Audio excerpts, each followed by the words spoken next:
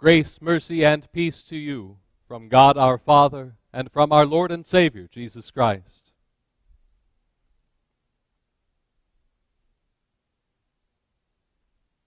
On or around the year of our Lord 215, a bishop made record of how Christians were baptized. And this is a very important record because he chose to record the tradition that has been handed down to him from the apostles.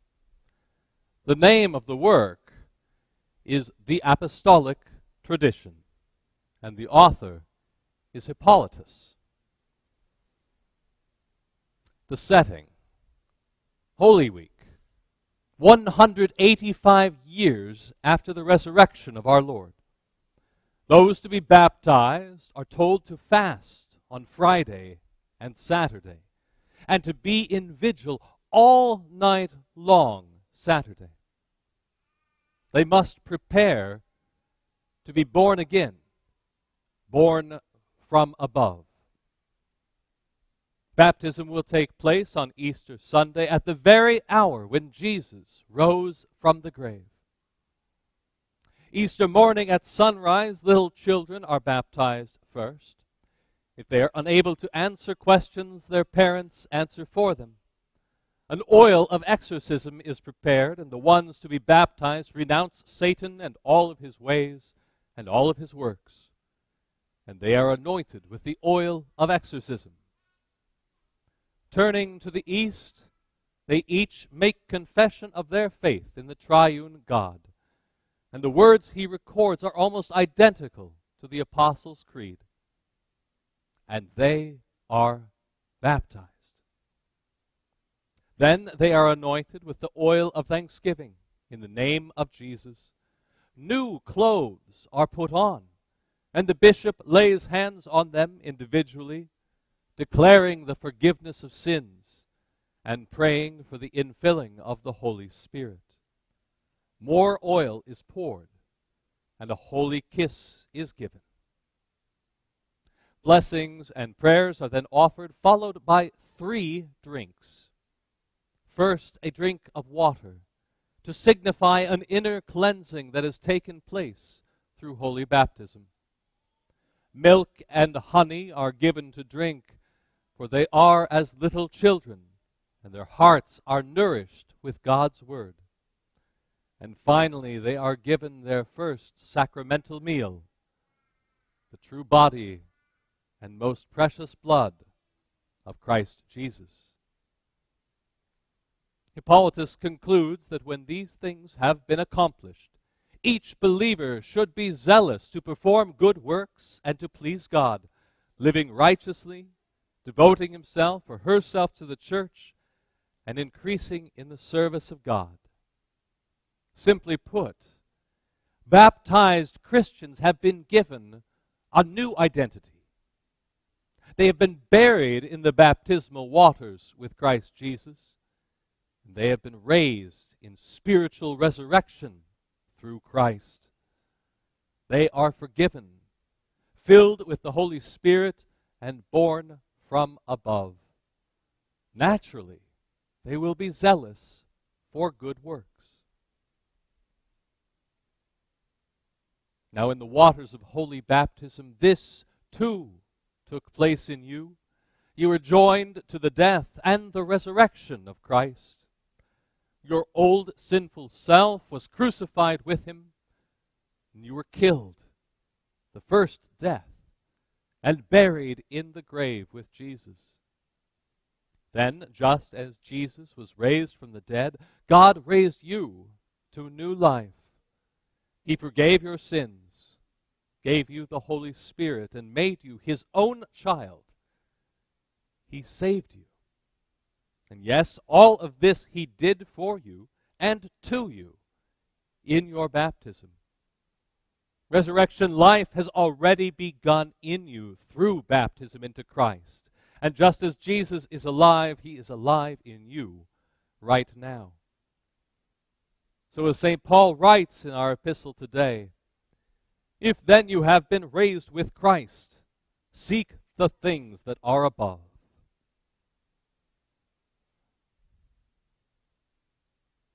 The New Testament has a tradition of making verbs out of words. Preachers give a eulogy. A eulogizo is the Greek word for it. It's the good newsing, or, if you will, the gospeling. And so in baptism, you have been Christed. You have been made into Christ. And you were Christed in the waters of holy baptism. Jesus now lives in you. And naturally, you think of the words of Christ and do the works of Christ. This is a statement of your true spiritual identity. And accordingly, St. Paul admonishes us to stop thinking as the world thinks. Do not set your mind on the things that are of the earth, or the flesh, or the devil. You have died to these things. Set your mind on things that are above. You have been Christed. You are His. He is yours. And that is who you really, truly are. But you might say, I don't really feel Christed. I don't remember when some guy in a strange white dress took me in my own strange white dress and tried to drown me. I don't remember any of that. I still feel sinful and earthly and anything but Christ-like. I have those shameful thoughts, those sinful actions. And of course you do. Luther is one who wrote that even though the old flesh is buried in baptism, it still clings to us, like the dead flesh that won't fall away. Being baptized does not mean that we won't be tempted to sin, but it does mean that the crucified and resurrected Jesus is joined to you and lives within you. And of course, this idea is somewhat hard to grasp.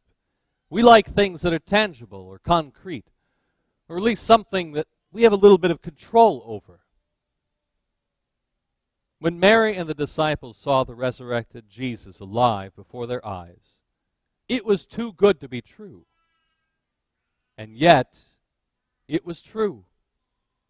When you were baptized into the death and the resurrection of Jesus, that too might seem a bit too good. And yet, it is true. For when you were baptized, you received the forgiveness of sins and the gift of the Holy Spirit. You were joined to the death and resurrection of Jesus and given new and indeed eternal life. And now this isn't true simply because I say so, or because I sincerely wish it to be that way. It's true. It's true because it's God's promise. It's His word. And what He says is true. You say that you can't see Christ or feel the Holy Spirit. Well, you can't see Him in the world either, but He created the world. And He sustains the world. And yet He is hidden. But He's also hidden in you. So St. Paul says, your life is hidden in Christ. And there's something else you can't see yet, but it's also still true. For when Christ comes again and is revealed, you too will be revealed in glory.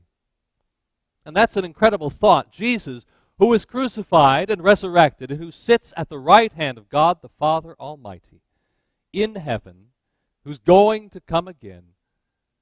Well, He's going to come from heaven with a shout. The voice of the archangel and the trumpet of God. He will come in great glory. And then you too will be revealed. Apokalupto. That's the Greek word. That's the Greek word that we get apocalypse from. It means revelation, a revealing. And whenever I hear that word, I think of a magician saying akapalupto. And suddenly, there it is, revealed. On this Easter Sunday, we Christians remember that Jesus was crucified in our place, that he paid for our sins, and he died the death that we deserved. And also, Jesus was raised from the dead, and through the waters of baptism, he has raised you to a resurrection life. For by water and the word he has made you children of God. And when Christ returns, he will call his children to him. Paul admonishes us to think about the glory that's coming, to think about the things that are above. Consider yourself dead to immortality. Dead to immorality. You're going to be alive for immortality. That would be a terrible typo.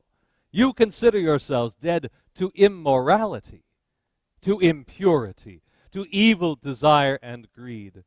Put aside your anger, your wrath, your malice, your slander, your abusive and ugly speech.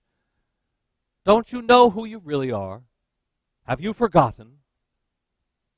Think about the things that are above. Seek after them. Let the word of Christ dwell in you and live as God's beloved child.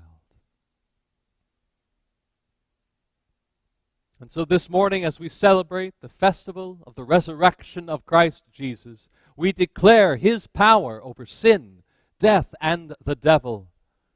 And we rejoice that the power of Christ has been given and applied to us in the waters of holy baptism. And we have been raised up with Christ. He is our life. And though it is beyond understanding, when he returns, we too will be revealed in glory. In the 4 short verses of today's epistle, Paul profoundly shapes our understanding of our true identity, our true lifestyle. We have been joined to the death and the resurrection of our Savior, Jesus Christ. He lives in us, and when he returns, we will be revealed with him in his glory. And these 2 events, the one behind you, holy baptism, the one ahead of you, the revealing of glory, change you forever. He has transformed who you are and how you live. You have been raised up, and it's no wonder that your mind is set on things above. You have been Christed. Happy Easter. And may the peace of God, which passes all understanding, guard your hearts and minds in Christ Jesus. Amen.